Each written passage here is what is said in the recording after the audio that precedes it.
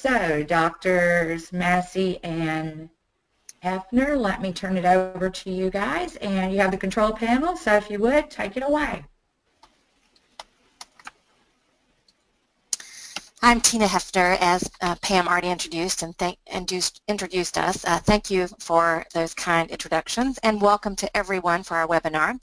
Just to outline a few of our session goals today, Dixie and I hope to describe to you the importance of reading complex text, what it looks like in a social studies classroom, utilizing close reading and other techniques that are specifically aligned with the C3 framework. And the C3 framework is the College Career and Civic Life Framework that was published a few years ago by the National Council for the Social Studies and has a direct alignment with the Common Core State Standards for history and the social sciences. We identify in this session ways to tap into informational texts that are both readable, engaging, inviting, and an appropriate level for the complexity of grade bands that you serve within your schools. We want to focus specifically on 4 strategies that promote the vision of complex text integration, defined as a crossover between the C3 framework and the Common Core State Standards. At the heart of our understanding is we approach reading as a process of inquiry. We take specific steps to motivate learners to want to choose to read, because if they wonder, they are naturally curious, and we also want to invite them into reading text. Motivated readers will read and unmotivated readers will not. Reading motivation is connected to the text students are assigned to read. Consequently, students like social studies and they don't like social studies, based on their motivations.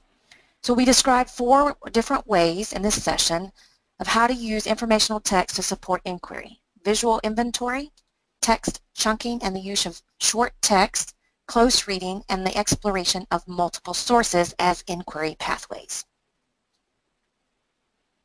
And finally, we'll again model for you how inquiry is a form of inquiry and is a pathway to other lines of inquiry. This is Dixie, and thank you also for joining us.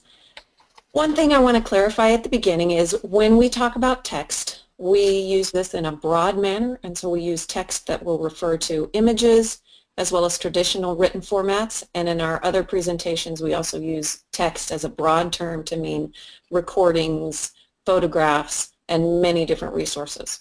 So in the following slides, I'm going to walk you through how we layer a series of short text as entry points for a larger inquiry. This is also to help us build some background knowledge and to provide a hook for students' engagement.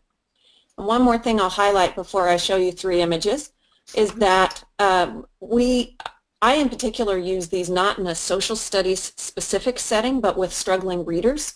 So there are lots of reasons we have struggling readers. They might be English language learners, they might have individualized education plans, or they haven't separated decoding words from actually understanding what they're reading. That's another reason why we keep our texts particularly short, especially as we're scaffolding them in, because we aim to read larger and longer texts, but initially we stay very short so that it can experience some success and so that we can go through a whole cycle of viewing and reading and discussion in a short amount of time.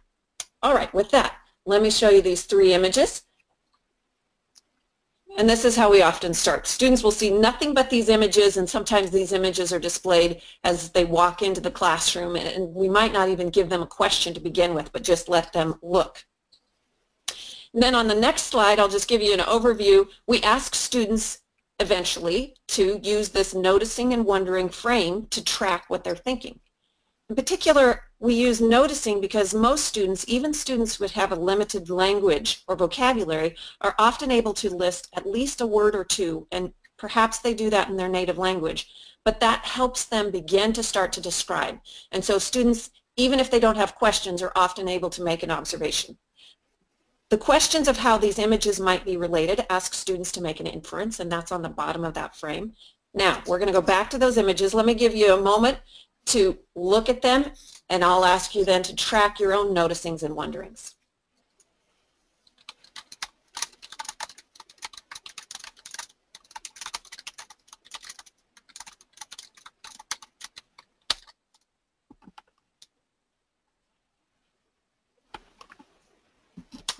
And then we're going to go ahead and ask you if you have some things that you've noticed and wondered to track those in the chat box on the side.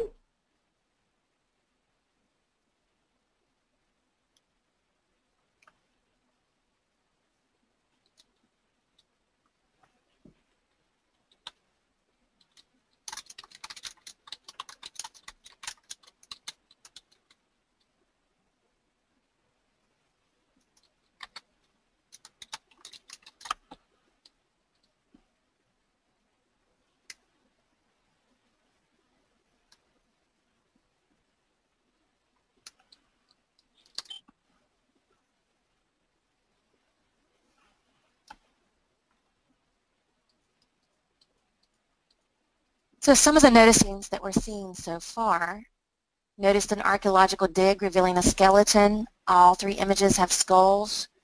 All are skeletons. I wonder if... Tina, if I can get you to go ahead and go to that next slide. And I think we can actually skip over that one because we'll have the chat box to use it as a side. Some of the things that you noted in the chat box obviously show that you all have a lot of background knowledge. When I do this with middle school students, some of the things that they list: skulls, and that may be all that they write in noticing. Some of them notice that there are some foreign objects in them, some of them don't. One of the temptations is often to draw their attention to those more quickly. I like to hold off a while and see if, from just their sharing, if they end up pointing those out to each other. What I really love to hear from students is when they say, "Oh, I didn't even see that." One of the things we find from students is if they don't know what to do with information, or if it's contradictory information, they often just ignore that.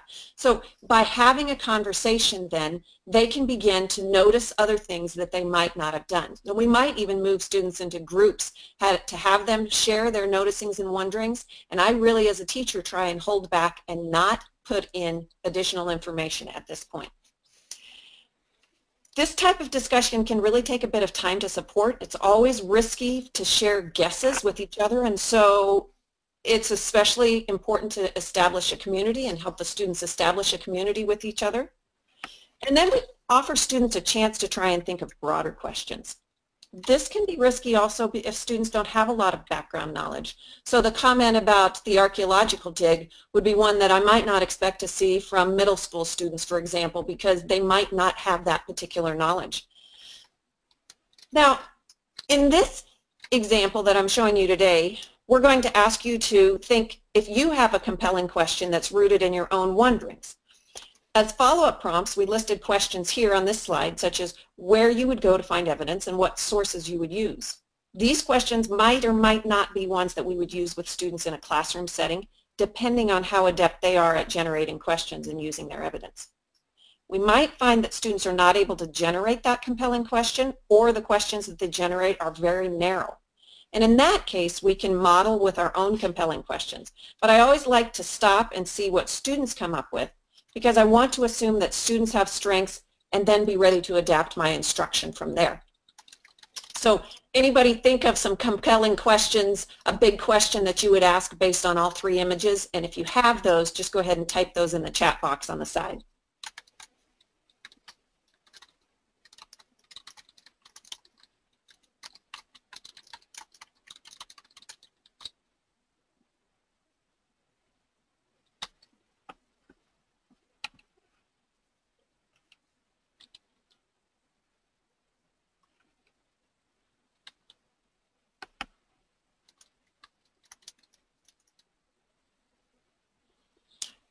So are the skeletons, all about the same age? Are they the same time period? They're a similar cause of death?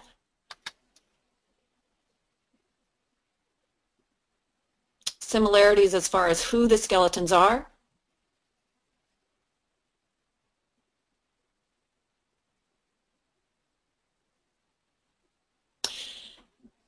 So as a teacher, I have a decision to make of whether we pursue those questions, or maybe we ask them the question that I have to model, and we're going to show you that compelling question that Tina and I often use if the students don't come up with particular questions on the next slide, which is, what can you infer about how these people died?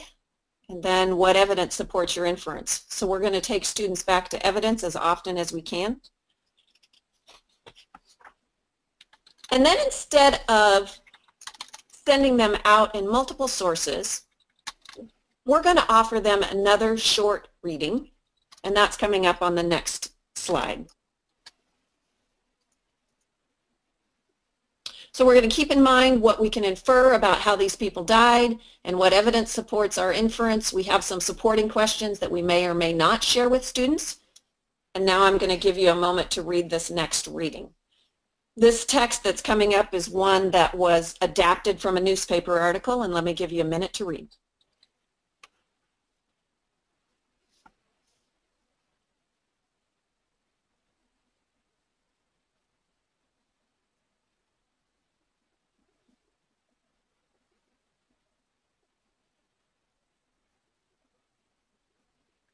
So the newspaper article described the archaeological excavation of skeletons, but the original article was written at a difficult reading level, and it was written, as many newspaper articles are, information at the beginning, then a reiteration and extension of that information, so in places it was a bit repetitive. What I tried to do is condense that and make that in a single sequence. At this point, students are taken back to the noticings and wonderings to see if they have anything from this next reading that they might add to their noticings. Have any questions been answered? And depending on how much they're adding to that noticing and wondering, then we may go into, that's fine, Tina, go ahead to that next one. The next source, and this is taken from a longer book called Midwinter Blood. It's by Marcus Sedgwick. As an aside, the author, Marcus Sedgwick, was inspired by Carl Larsson's painting of the same name when he viewed it hanging in the Swedish National Museum. He created this collection of stories based on that painting, and I'm going to give you a moment to read the excerpt of text. Keep in mind that we're looking for clues to that compelling question of how the initial images that we saw of the three skulls are related. So let's look at the next slide.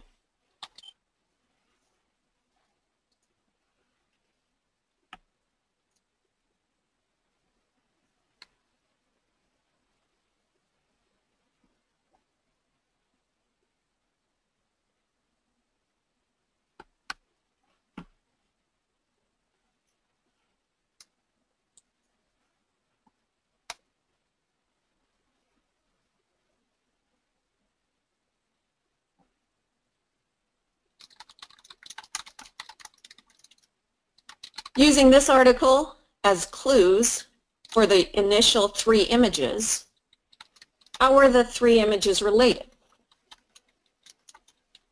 And what we hope students then add is, has something to do with vampires.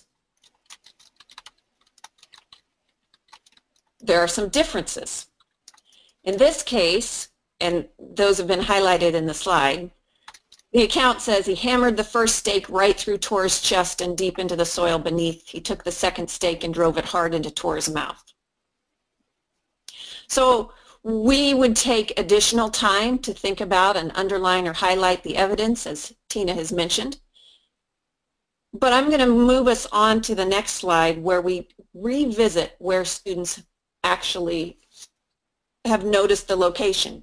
You all noticed it initially. One of the things that we find when we use this with students is that students don't pay much attention in many cases to the locations that were listed on the original three slides.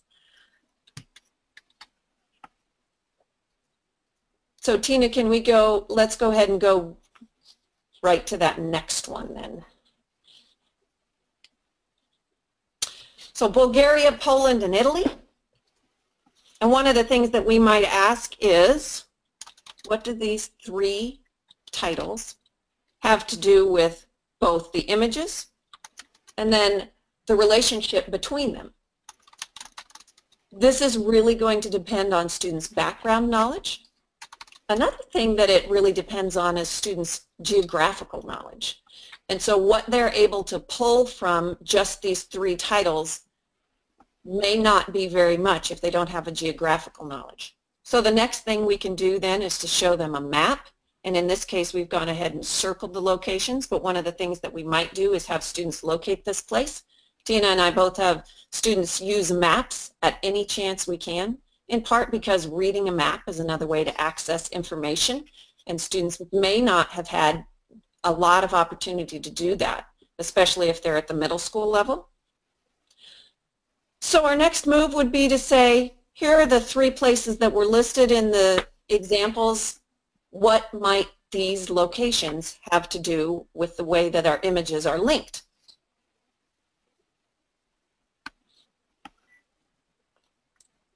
And this is going to set us up to include why location matters and to ask them about evidence.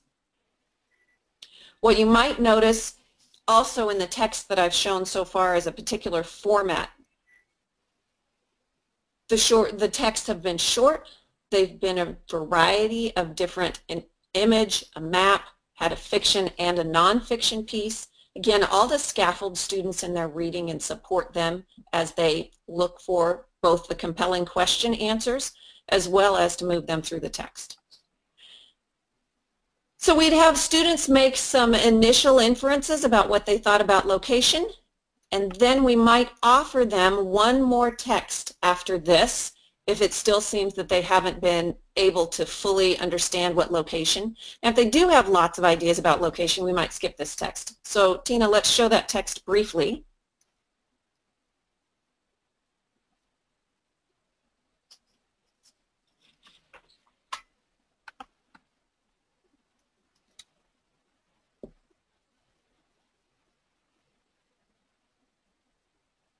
And this one is laid out in very linear fashion, and what it hopefully sets us up for with students is a discussion about why location matters, some of the reasons that location is important to these pictures and the evidence. It might also set us up for a writing assignment. But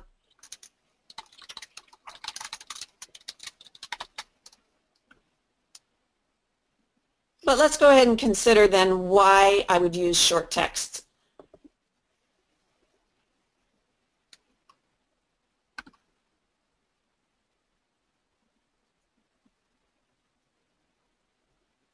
Tina, you want to move ahead a couple slides?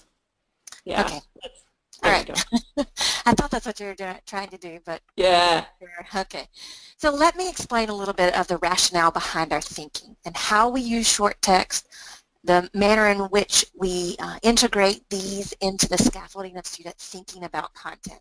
As Dixie described very early on, she uses short text and the text in a different manner in which she's working with struggling readers. Now, while we have struggling readers in our content classes, I'm always using short text as a way to facilitate content understanding because I'm the social studies person and I really want to emphasize how can we build and scaffold the knowledge that we want students to have about history and about the past from text without always giving that knowledge to students.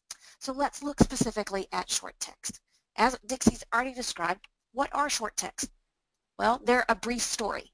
And because I said it's a story, it doesn't mean that it's a text only. We define text more broadly. The 3 images we provided at the beginning told a story. The map told a story with the 3 locations on it. So images are also short text, and images particularly are very accessible for all learners. If you do use text, we recommend no more than 1 to 2 pages. And you can see in the examples we provided, they were either a paragraph or just a few paragraphs. If you have 2 pages, you can shorten the text even more so by chunking, which I'll explain on the next slide. Our purpose in using short text is because we want to facilitate noticing. We want students to pay attention to the details that are right there in the text.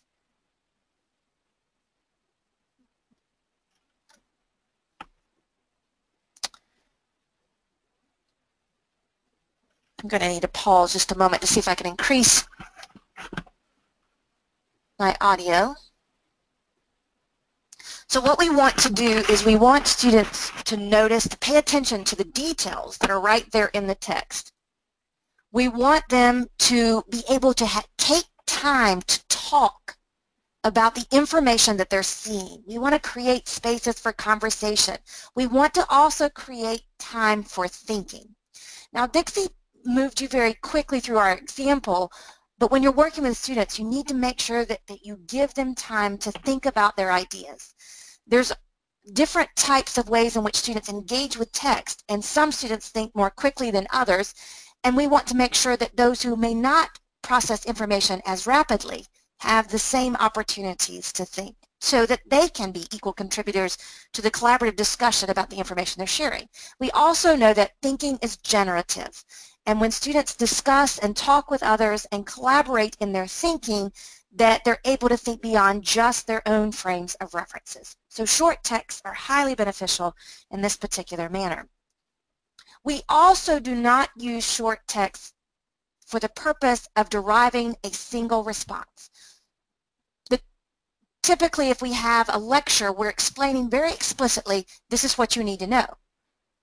Our aim is to help students discover, to explore, to develop their thinking so that they can unravel understanding. That is more of a process that mirrors inquiry, not that of answering, you need to know this information to answer this question on the test. So it's not outcome-oriented thinking. I mentioned text chunking. So what we're doing with text, with short text particularly, is we break them into smaller sections. So if you do have a 2-page short text, you can chunk it, meaning you can offer students pieces of information, just as Dixie did in the example by giving you images first, then one text, then another text, and then another text. We never use information as a single source. We always use collections of information that span across multiple sources. And we also use smaller sections to allow students to dig deeper into the text, to closely read for information that's right there so that they can connect their inferences to the information that they're seeing within the text. We also treat each segment or each short text as a single encounter so that we explore what information that text has to offer.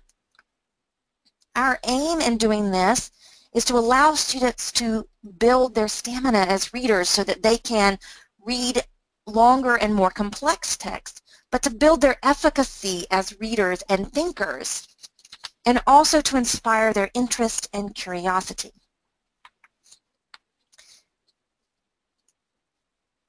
I've mentioned several reasons why we use short text, but we see short text as prerequisites to learning content. We learn content by generating information and generating thinking. We want students to ask questions. That's what we do under the C3 framework. We begin with a compelling question and supporting questions. But students don't know how to ask questions, and quite frankly, they can't ask questions about something they don't know. They have to have a knowledge base to draw from. So we use short text as an entry into content to build the contextualization that's needed to scaffold their curiosities and their interests, to motivate them to want to choose to read, but also to help them begin to have questions that are derived from the texts that are there for them.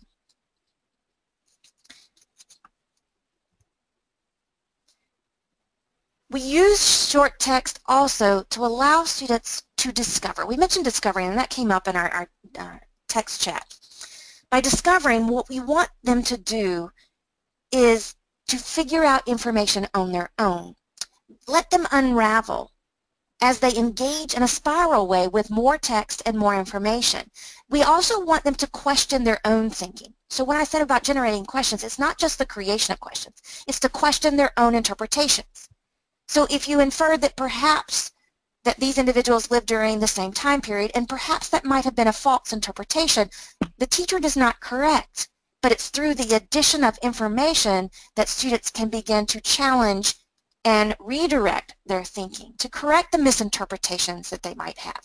And we don't make misinterpretations false, which shut down or stifle some learners. We allow them to make interpretations that are wrong, and then they correct them, and they realize that they have the capacity to inquire. And that's what inquiry really is, in an authentic way, more about. We generate spaces for reasoning. This is when short texts become prerequisites to thinking. Not every student thinks the same way. And when we don't provide space to allow students to think about text more deeply, we miss the opportunity for some learners to actually have the chance to think. There are detail-oriented thinkers, those who can be very successful at noticing information. But they might not be able to piece that information together in a manner that makes sense. They're big picture thinkers who can see these details, maybe not notice as many details as the detail-oriented thinker, but can make interpretations very quickly. And then there's the abstract or the random thinkers that just randomly connect ideas. But if we stifle any of those approaches, particularly the random abstract thinkers, we're limiting the synaptic pathways that those students have generated and how they're connecting new information to prior knowledge they might have, even if it is abstract in our understanding of the content we're trying to teach. We also want to teach students to think through text, to allow conversation to be more organic and emerging from text themselves, from the curiosities and the ideas that students are deriving from text. By close reading those texts, we bring them back to the text, we bring them back to the evidence, to the information, so that they can corroborate or contradict their interpretations. And again, we want them to read and reread the text so that they can notice very closely the information that's provided within the text. We want students also to recognize the relationship among ideas that spans across text. We want them to pull together the details in the text and to make sense of those, to begin to lay the foundation for deriving hypotheses, the hypotheses that would be worthy of inquiry. We also want them to wonder if they could find more information. We want them to think about not only what this text has to say, but where might I go next to gather more information. And this is a place where teachers need to scaffold depending on the reader's abilities. We use short text too to promote this relational understanding and also to engage students in an authentic approach to inquiry. We want more than replicating a procedural approach to inquiry, that you ask a compelling question, you go and gather evidence, and then you go forth in the C3 framework. Our aim is not that. Our aim is to allow for the comprehension and interpretation of text, to use inferencing as a way to encourage students to make sense on their own and individually from the text that they're actually reading. We want students to invite students to wonder, to ask questions. They're not seeking to ask the right question, the one that we, the teacher, would ask. We want them to ask their questions, and then to use those questions to build on them and to develop the questions that might lead them to the thinking that we might, as experts, derive. We also want to engage them in asking disciplinary specific questions. Those are often what we refer to as sourcing of information. Now, there were no dates that we provided with the images or with any of the texts that we gave you. But that might be a question we want to ask. Are these texts associated in that manner? We also want them to contextualize, to corroborate. We want to engage in disciplinary ways of thinking. If you're familiar with C3 and the inquiry design model, this is where C3 starts. What we're providing for you are all the steps and the procedures that precede the inquiry process that students engage with by actually practicing and learning inquiry through text. We also use text as a way to build frames of reference, to help them develop contextual knowledge, because they need to understand that the ideas are tethered to time, to place, to people, and to cultures.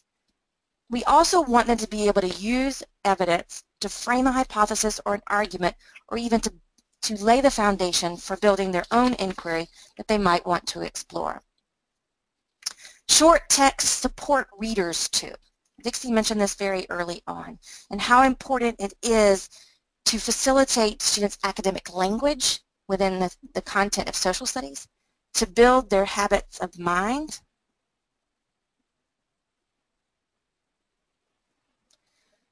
by disciplinary habits of mind, I'm referring to the heuristics of how we think about history. We also want to make pathways to other texts. We want them to engage with primary source and secondary source analyses, but they have to be able to have a foundation by which they can jump into those texts. And this is the foundation that short texts provide. This also allows for a gradual release of responsibility where students can then, through their practice with short text, become more confident readers and inquirers and therefore be more capable of working with difficult texts that they encounter later within their inquiry pathways. We also emphasize the significance of the accessibility of images. Images are available to all readers and are very appropriate, particularly for students who have reading disabilities or English language learners. Images create an opportunity for students to be invited into the conversation. And again, we want to think about, and I've been sharing with you some of the images of the Fibonacci code, and the idea is that it's this spiraling outward that is sort of this naturalistic inquiry that's present within our understanding of the sciences or the social sciences. Inquiry is not a process that we engage in once. It's a process that we continue over and over and over again. And it is through practice with inquiry we can become more effective in our utilization of all of the skill sets that we need to be successful at independently inquiring with more complex and difficult texts. We also support readers by scaffolding. We offered some suggestions in the text chat of how you might even scaffold the short text that we provided. Highlighting, underlining, color coding, again, use of images. We want to help students with short text to maintain their focus, to pay attention to the information that's there, and also to be able to identify words, key vocabulary that they need to pull from the text. We also want to build their stamina as readers, and that takes time. Just because we want students to engage in the process of inquiry does not mean that they'll understand how to do that from the onset. So we use short text as the beginning of a learning segment. This is the part where we jump-start curiosity, where we build that foundational contextual knowledge that students need so that they can explore why these three people might have been buried in the manner in which they were.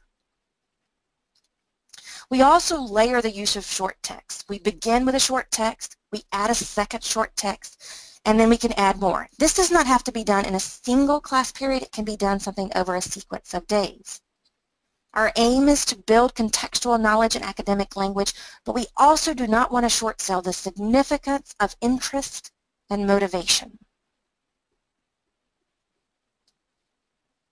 If we want to stretch students' reading ability by developing their reading skill, then it's important to set the stage for reading complex, unfamiliar text by helping students build prior knowledge before reading. So close reading becomes a positive and engaging experience that is within even the struggling reader's reach. We practice inferencing with short text, and we also help students understand the sources of the knowledge and how they're interpreting information. You can insert short text in longer units as a way to break up information, but also as a way to build a framework for understanding. So let me draw you back to the C3. The C3 framework, the College, Career, and Civic Life framework, reading and writing in the social studies are not only ways of building and conveying knowledge, they are essential to understanding history and understanding the social sciences. The C3 framework embodies the aims of the Common Core State Standards, those literacy aims that embrace discipline-specific ways of knowing that are unique to social studies. The reading standards within the Common Core are closely aligned with Dimension 3, gathering evidence and evaluating sources, very similar to the exercise that we provided for you at the beginning.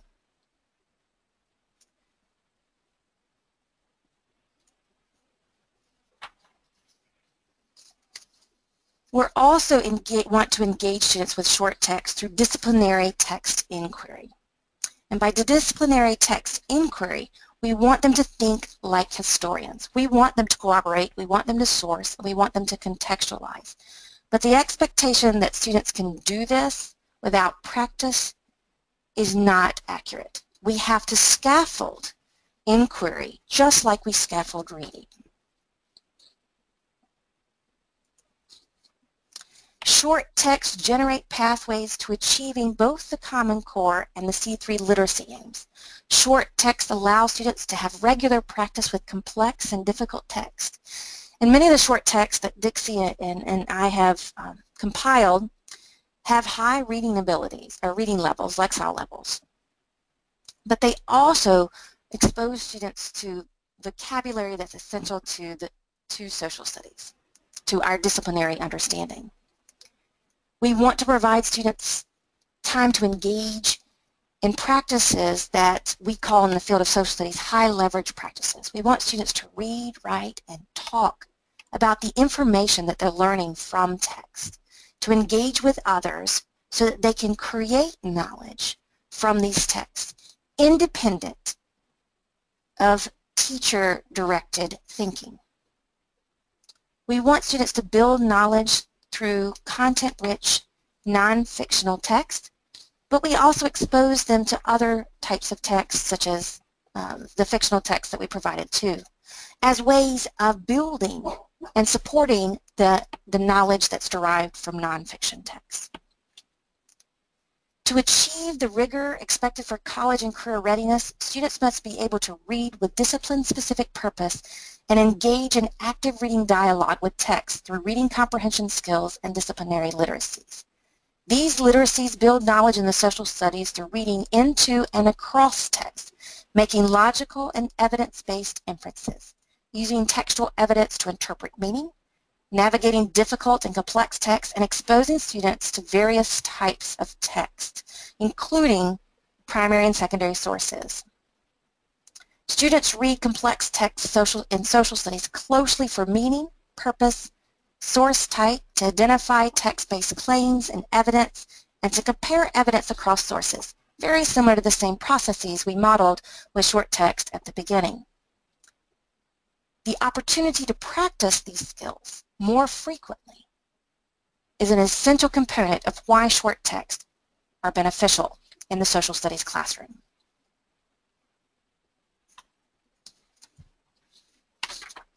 So how do we use short text? We've modeled here examples for you. We also have a second example that we'll share with you too. We ask students to notice. We focus on questioning. We sometimes offer a focused question too, if students are struggling. And Dixie called this out as modeling questioning. So rather than giving a question, we model a question. So if you'll notice at the very beginning, Dixie gave you 3 images but did not give you a specific question to start. So she said you'd walk into the classroom and have the images displayed, and you let students begin to think about the images without imposing a question upon them. Because when we ask questions as experts, we potentially stifle the students that the thinking that students might engage in. We want to invite students to question, but sometimes that invitation to questioning requires the modeling of a focused question. We also want students to always ask, where would I go next? Because inquiry is a cycle that spirals outward, that builds a framework for our reasoning and our thinking.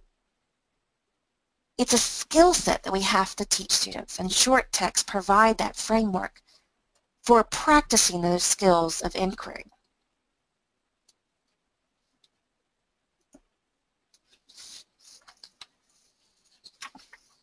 Short text model purposes of reading. Sometimes when we approach how we teach reading and comprehension in the social studies, even in our text choices, we ask students to read a primary source with the expectation they'll come to a specific interpretation. We approach the text as if it's outcome-oriented. There is a right answer. We consider information from that text to be standardized. If students approach a text and they can't derive the same meaning as the standardized knowledge, then they perceive their thinking to be incorrect, inaccurate. This often stifles readers to the point that they might read a text, start, and say, well, I have no idea what this means. And so they quit as readers, and they often then turn to the teacher to tell what the meaning of that text is.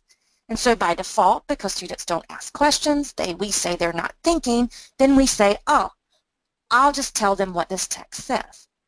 But what the students have become is dependent upon the reasoning of the teachers without developing the skill of reasoning themselves. So the second approach that we might use is we may follow teachinghistory.org. We may follow Sam Weinberg's approach to historical thinking as a procedure. First you source, next you contextualize, then you corroborate, and then you use close reading, or maybe you use close reading first before you go through all those steps. So those are the 4 procedures that Weinberg lays out. So they are procedures that are appropriate to historical thinking, but when we think about the natural way in which historians engage with text, the procedures are not sequential. So if students perceive inquiry as a procedural process, historical inquiry as a procedural process, then their ideas cannot transfer to other texts that may not have those. What do you do when you encounter a text that doesn't have a source? We gave you several texts that did not have a source. What do you do when you encounter a different type of text that may be difficult to contextualize within time? So when students can't follow the procedures, once again, they're discouraged or perhaps even shut down as thinkers, and they turn to the teacher to tell them what the text says. Either that, or they use it as potentially a skimming approach to the information that's there without reading deeply into the text, the inferential meanings, because historians would not necessarily approach a text in a sequential manner. They often have a priori thinking. They have hypotheses. They also know where to go next. So if we approach reading as more of this sense-making process, very similar to what we did from the beginning and what we're suggesting of the rationale for why you use short text, you allow students spaces to think, to reason, to question, to wonder with appropriate scaffolding.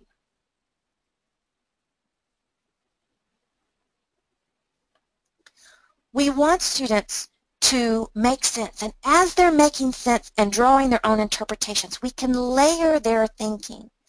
And we as teachers then become facilitators of curiosity, meaning that we can layer on, have you thought about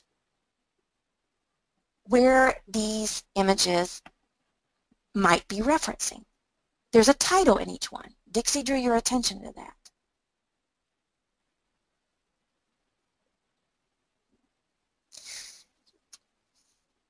So with the sense-making process, we're trying to teach students how to inquire, how to use text as a way of generating curiosity, but also as a way of thinking. We use text as a framework for questioning. Questioning is a universal strategy that goes across all disciplines. Questions that are asked are specific to the text, but they can also model disciplinary thinking.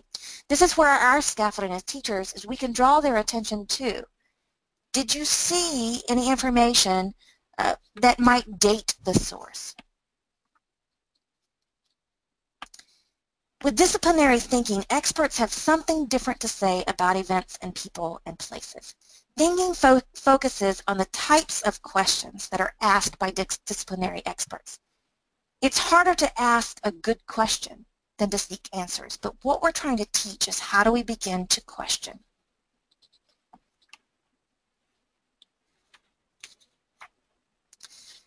The questions that we can scaffold for students should help them begin to open up to multiple interpretations, to direct students to evidence-informed inquiry, to keep students close to text, to look at the evidence that guides their thinking, that might initiate more questions that move beyond text.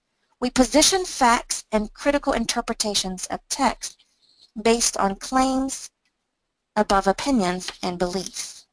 We need to know the sources of our information. When historians read primary documents, they read at many different levels. They simultaneously pay attention to content, source, argument, purpose, context, and credibility.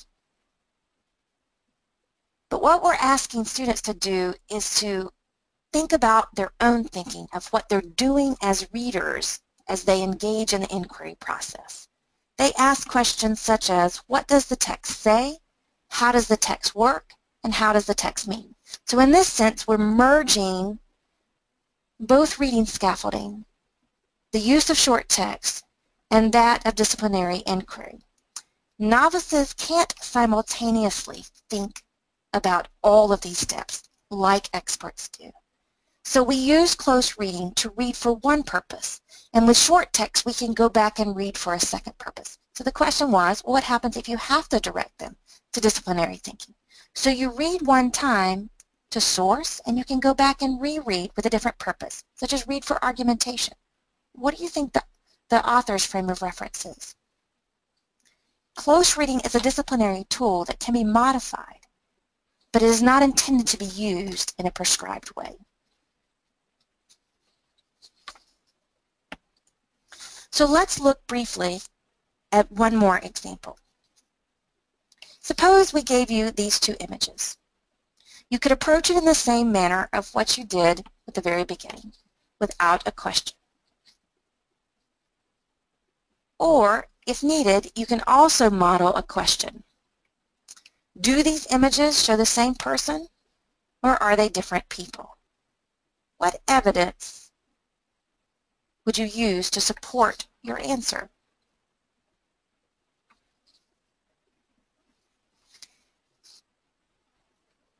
Now I'm going to go through this exercise very quickly for you. But let me direct you first, should you want more information, how to use this specific example in short text. Dixie and I published an article in Social Education that details the example more explicitly.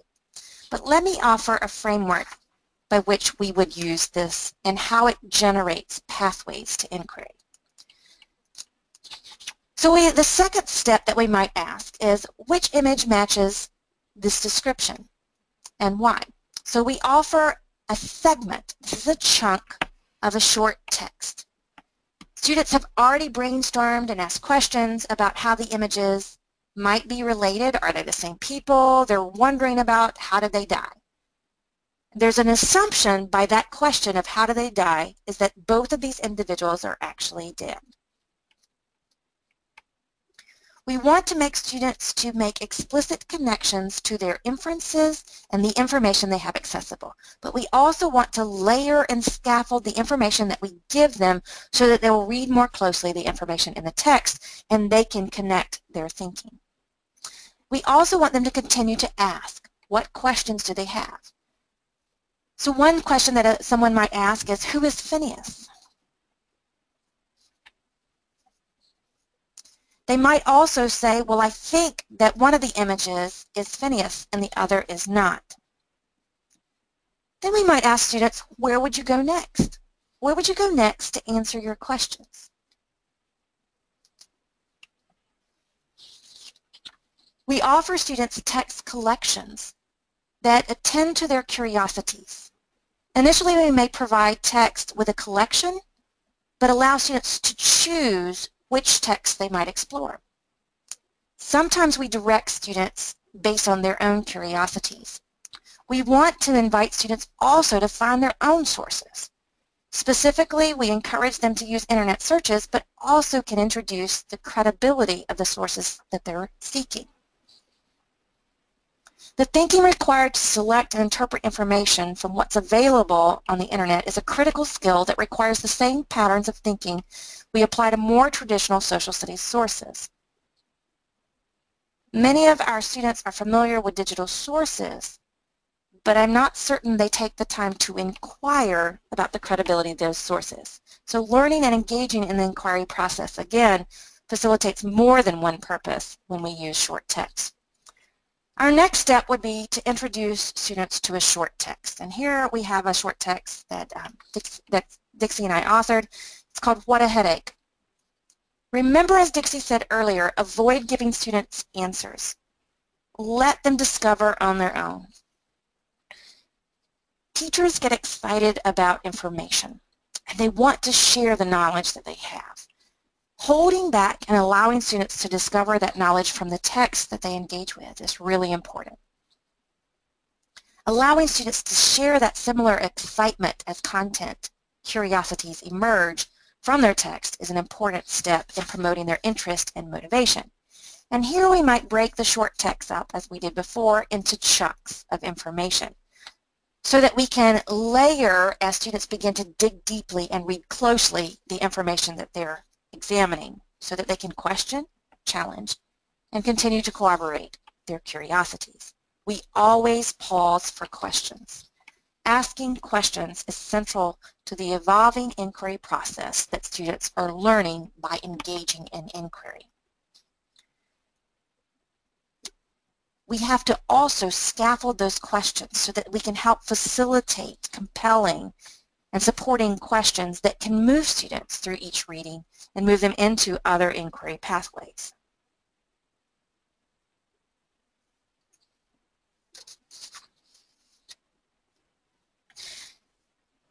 Eventually, students will recognize that the name Phineas Gage was present within the text, and they may want to know who Phineas Gage is. They can search for information on Phineas Gage, and they might come across descriptions as Phineas Gage is known as widely known as the American crowbar case, or Phineas Gage and his tamping iron, and their images that are public domain. And they also then can recognize dates, because there's actually a date that's included within the short text that can bring students back to the particular time period. So at this point in time, a student might be asking me,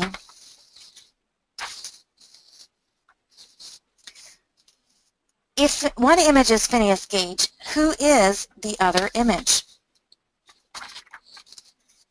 We can share more information about Phineas Gage, and we could direct students to sources, and Phineas Gage's skull resides in the Harvard School of Medicine, even today, and there's a reason for that, but I'm not going to tell you that yet. We might direct students of where they would go next, looking at comparisons, and these are visual sources that are digital three-dimensional modeling, as well as a news article, very short article that offers an auditory support so that you can distinguish between the two. The second image was of Eduardo Leite, a Brazilian worker who survived a construction injury in 2012. So the assumption early on that students made of how did they both die is not actually accurate. One of the two is still alive. Where we go to next, we have to consider the implications. When students start to wonder, they'll also pause and ask, so what? What does studying Phineas Gage have to do with anything that I need to know about history? Phineas Gage's story is actually a very curious one, and is considered the foundation of neurological sciences as we know them today. I encourage you to go learn more about Phineas Gage, but it also has implications for how we use social media. Social media is a sharing source where we can begin to make hypotheses, very much as we did with images at the beginning, that may not be fully accurate. So when this image first appeared in Flickr in 2007, it was titled One-Eyed Man with a Harpoon. Through several years, it was concluded, based on an interpretation by a reader, that this image might actually be Phineas Gage. And it was curious because this person saw the image in a manner in which no one else had done. So what more can Phineas Gage teach us? And this is where we lay the pathway to inquiry. So I'm going to share with you very quickly, and this will be our conclusion today, of how we might use short text to build further pathways. One is to move students into noticing and wondering of other images we might draw from the Library of Congress. These primary source images detail the hard work of railroad building, which is exactly how Phineas Gage was injured when his tamping iron was ignited by the black powder in which he was trying to break up rock. There may be correlations with other industries such as cable cars in San Francisco and those buildings. And we can see with other images to the right the difficulty of the job itself. But the main thing to remember is that inquiry begins with compelling questions. And those questions are questions that have to be developed from information that students can derive from text. To expect students to question without building and scaffolding their knowledge from text leaves students capable of asking questions that might even mirror what experts might choose to do. So there are 4 inquiry pathways that might be pathways that your students might choose to follow from the Phineas Gage story. And again, there's more information on these. And I'm going to skip very quickly to the end. We have other short text resources that you might want to go and seek more information. One is Beginning Inquiry, and the other Seeds of Inquiry in World History, and also Seeds of Inquiry in U.S. History.